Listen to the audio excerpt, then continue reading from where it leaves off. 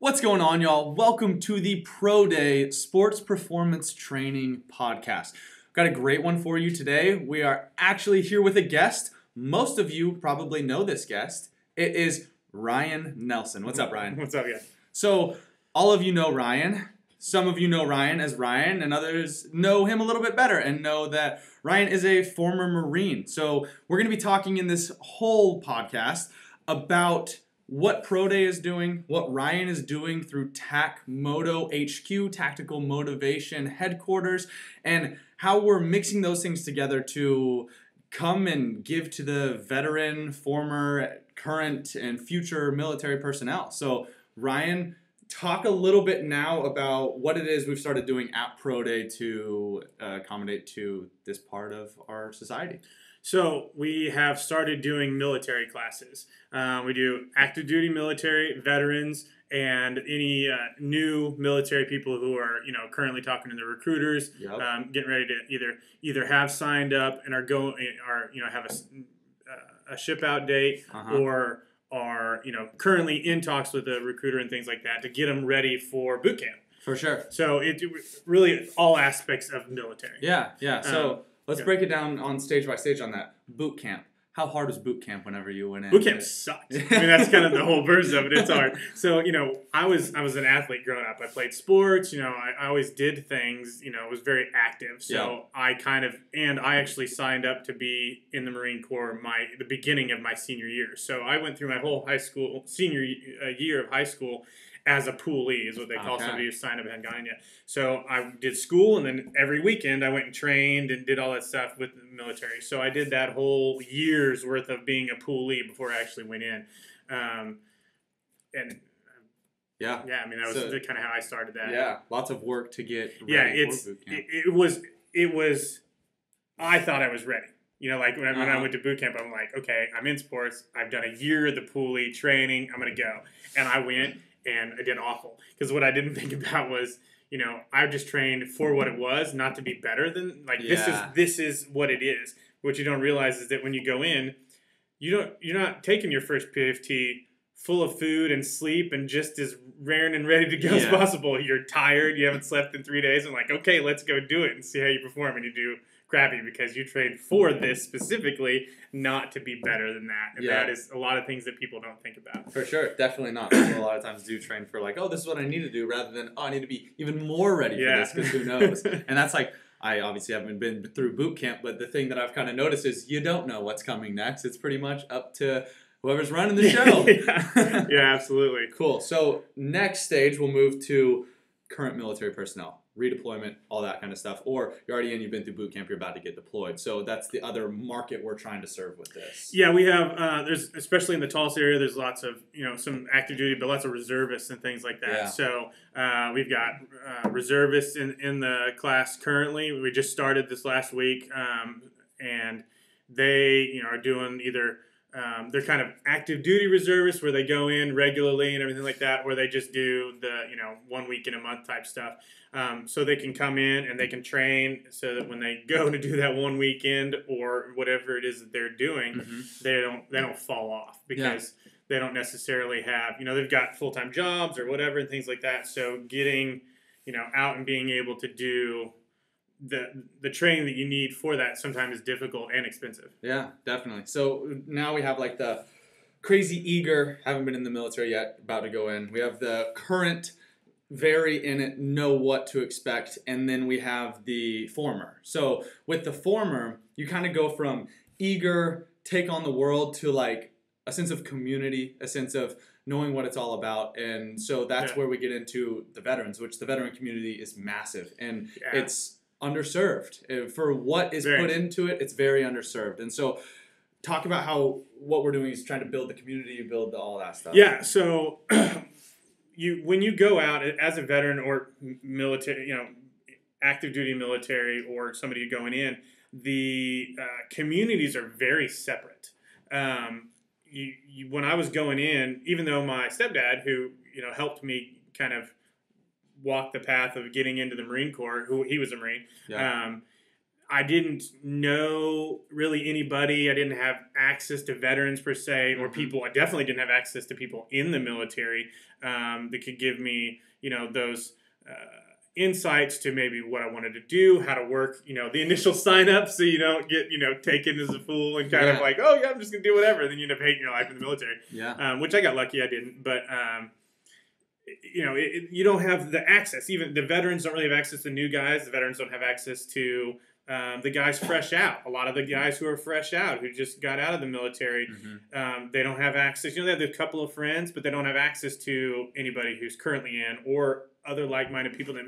It's very difficult because those aren't intertwined. Yeah. So what I want to do is build that community through athleticism, through athletics and things of that nature. So everybody comes into this class of all deal. It ties them all together there, and then we can start that bonding of the old guys come and work with the new guys, the fresh out, the guys who are fresh out and are still supermoto, but they kind of the transition's hard for a lot of people, and being around those like-minded people, and also being able for them to work with the new guys and motivate them going in, makes them feel proud and things of that nature, as well as hooking up with the old guys to kind of like get in, where they're going, and they're a veteran now, things of that nature. Yeah. So I'm really just bringing everybody together. Yeah, it bridges that gap between all future, current, and former, and on top of that, bringing in all of the veterans together, because there's a lot of veteran organizations, veteran-run organizations, which is fantastic, but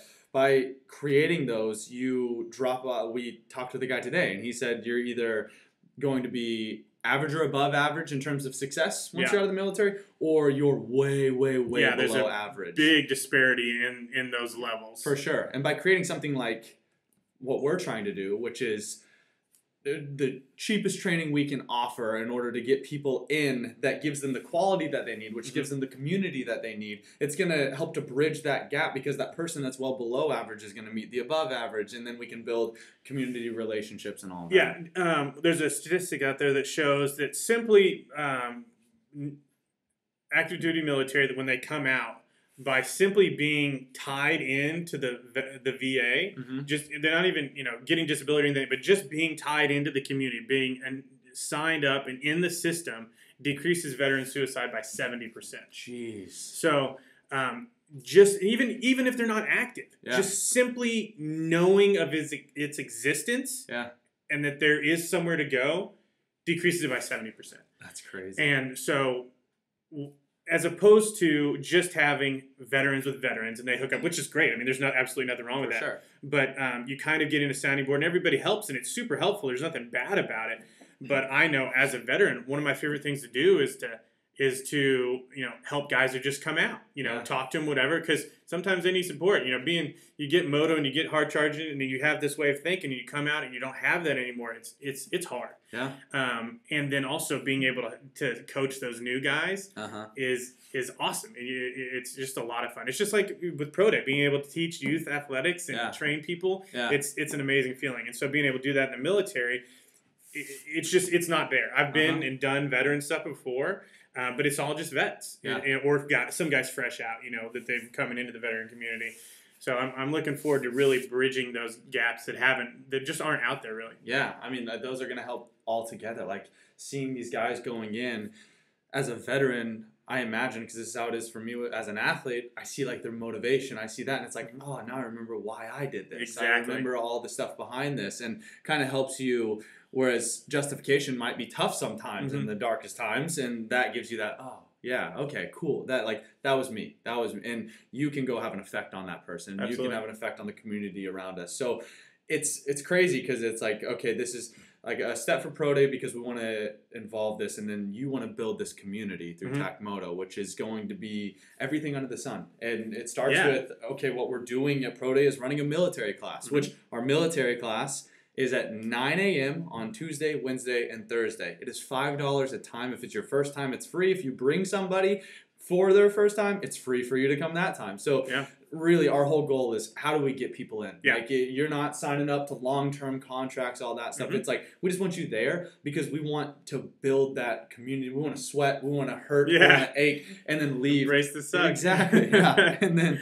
fresh perspective on the day, build the community, and then it's endless. Possibilities are endless. Yeah, there's a lot of things. I got lots of stuff in the pipe that I want to do, but first and foremost is building the community. Once you do that and bring everybody together, everything kind of just kind of falls in place. Then you can do events and just kind of create everything with that community. And I think a lot of things that I haven't even thought of are going to come out of that when you really start combining the new heads and the old heads and all that kind of stuff. Well, it's like you said, it hasn't been done. So, yeah, it really hasn't been done. There's lots of veteran stuff out there. There is, with the exception of on-base, groups or whatever, there's no active duty military groups, really. Yeah. And there's definitely no, poolee groups out there. It just doesn't exist, that's just not there. And so being able to tie those together is not anything. If it does exist, I'm not aware of it. Yeah, yeah. And, I mean, at the end of the day, these poolees are going to be your next big dudes in the military. Yep. And you don't know who it's going to be. It's so crazy how much – I've thought about this a lot lately. Like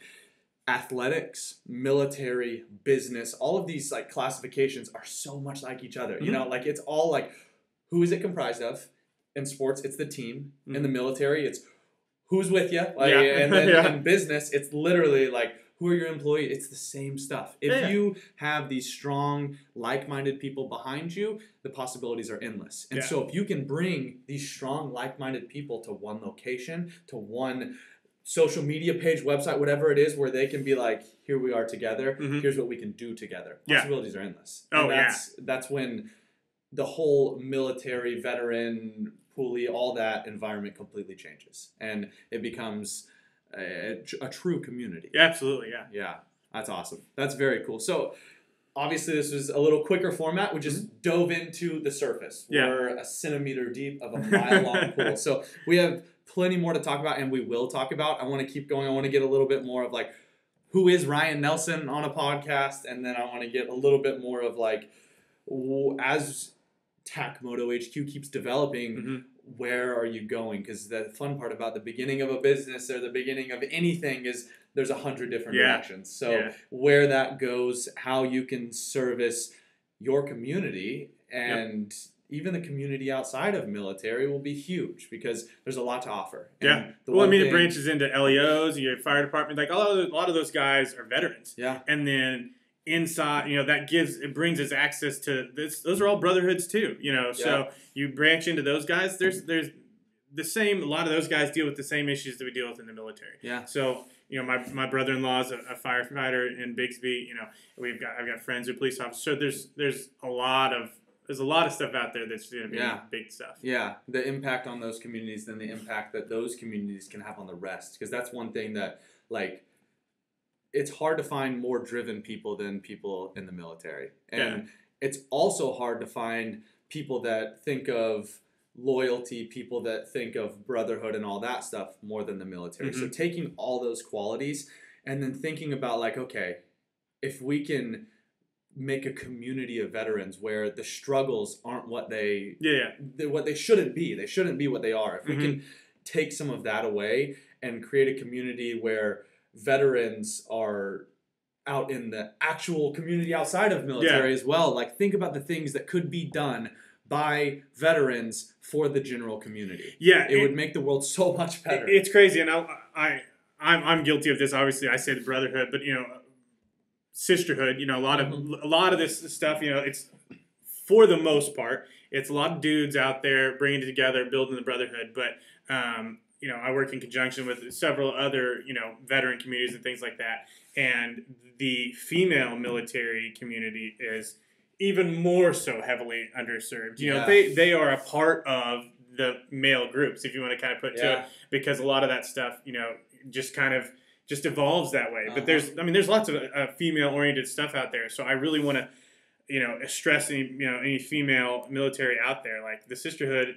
I definitely want that to be a part of it because, a part of this community is learning how to help everybody. And so, if these guys are out here, the brotherhood or whatever. You also have to think about, making sure that our sisters in arms and everything like that are getting just as much help, and then we can help them succeed as much as possible also, because they're even more so underserved than we are. That's awesome. I am pumped to see all of the barriers you break down with all of this and everything that you can build with this, because it's going to be amazing. So like I said before, 9 a.m. Tuesday, Wednesday, Thursday. Don't be nervous. Don't be worried. Don't think, I got better things to do, because you don't. Come in, join the community, and start building everyone knows. The more people you have, the more community you have, the bigger everything will be. Absolutely. And you come, like you said, it's free the first time. Come try it out, and then just bring anybody, whether you think they're in shape. It's a class for the people who are ripped, killing it out, and the people who have fallen off since they got out and things like that. No one in here is gonna be fat shaming, whatever, any of that kind of stuff. It's all about. You come back to the brotherhood, and everybody's going to be picking you up no matter where you are. So 100%. it's just invite anybody you can think of, show up, and we're going to have a great time and kill it. Very cool. Very cool. All right, real quick plug areas where they can communicate with you directly. We're on Facebook. TACMoto HQ is our Facebook page. We have a private group. If you are interested in being a part of that private group, message me on TACMoto HQ and Facebook. TACMoto, we're in the process of building the website out, tacmotohq.com. So all of those things we got. Obviously, you can reach me through Pro Day as well. Email as well, r.nelson@tacmotohq.com. Correct. Literally anything you can think of. Even if you're like, oh, this might not be directly tied to them, but it involves veterans in the community, please reach out. Let Ryan know how he can better serve everyone. I mean, at the end of the day, the community will give the answers on what's needed. Absolutely. Any feedback is much appreciated. Awesome. Well, thank you, Ryan. It was so good talking to you. I'm glad we got to jump into this. I'm excited to dive even more into future, into who you are, all that stuff. It'll be sweet. Awesome. Thank you very much. Cool deal. Thank you all for listening to the Pro Day Sports Performance Training Podcast. We will see you next time. Peace.